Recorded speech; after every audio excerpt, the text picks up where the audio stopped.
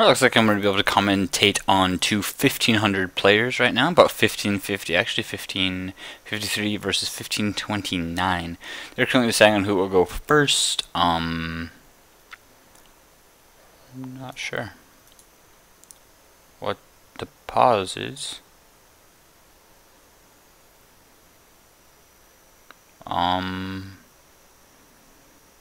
Waiting.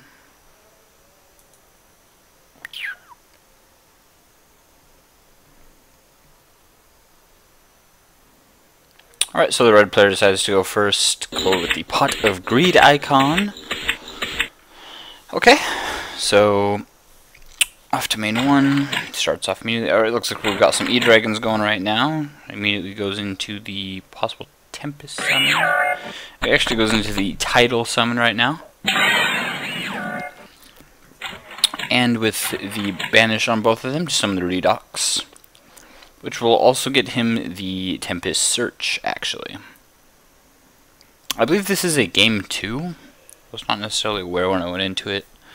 But if he's fearing the virus, that would mean he's possibly Spellbooks right now. So he actually just goes into Draco Sack, so it's not a dark, so he can't sack it to the virus.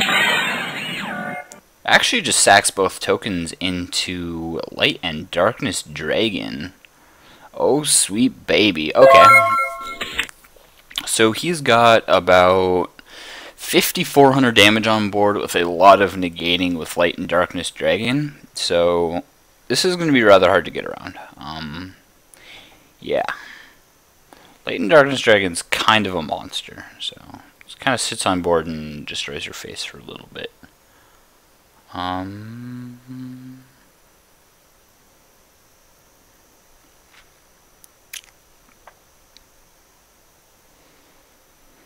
Exactly 500 attack and defense. Not 499, not 501. Exactly 500.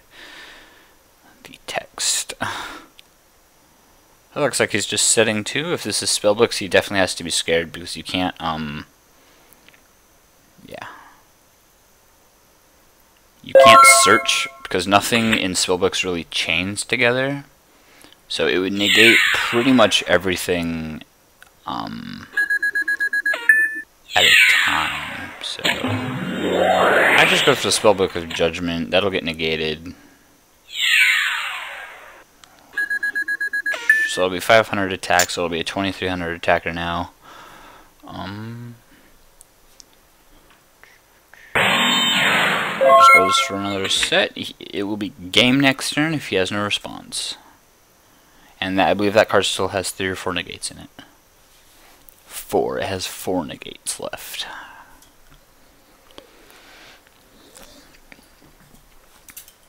He's gonna have to start flooding things to it eventually.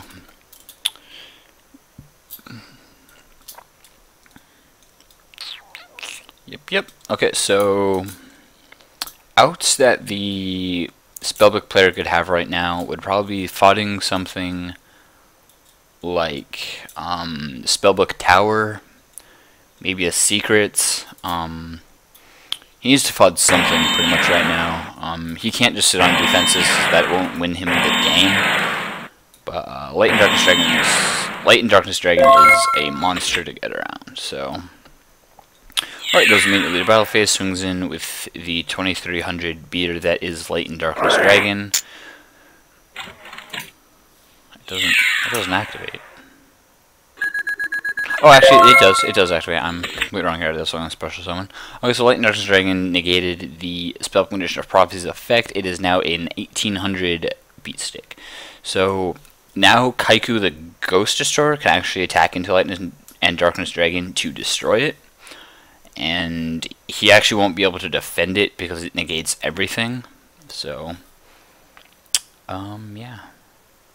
Which would actually be a little bit of a plus to the E-Dragon player, because if that actually does happen, he can use his back row again.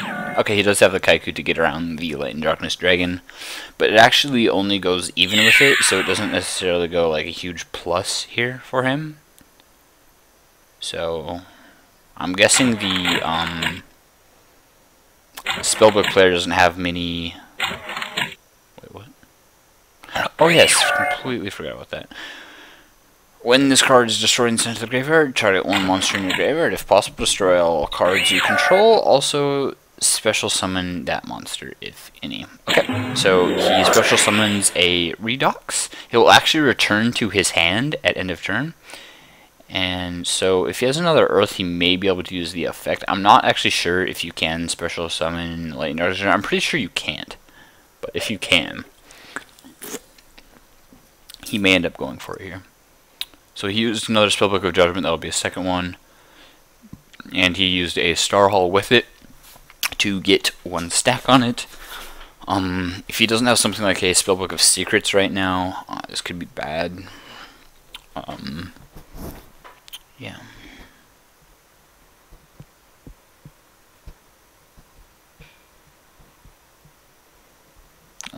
Doesn't look like our Spellbook player has many cards right now, or he could be thinking. Generally, if you have the Spellbook of Secrets, you'll just go straight into it. He may have Books of the Crescent, which would be pretty bad right now, because that card is completely offline. So it looks like he's only going for the one. He had no secrets, so he's actually searching for it in end phase.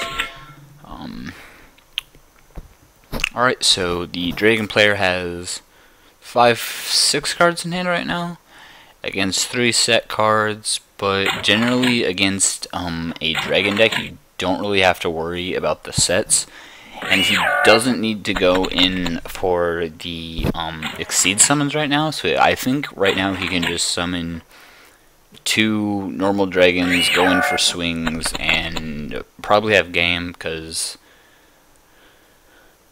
that deck tends not to run those. But he goes into the Draco Sack anyway, gets Solemn Judgmented. He didn't need to go into that. That could possibly cost him game here.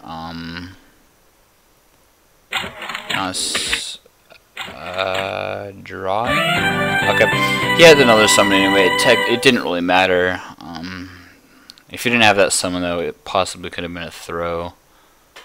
He had it anyway, it didn't really matter. So Light and Darkness Dragon definitely carried him straight through that because of the negates, negating pretty much all of the Spellbook players early game.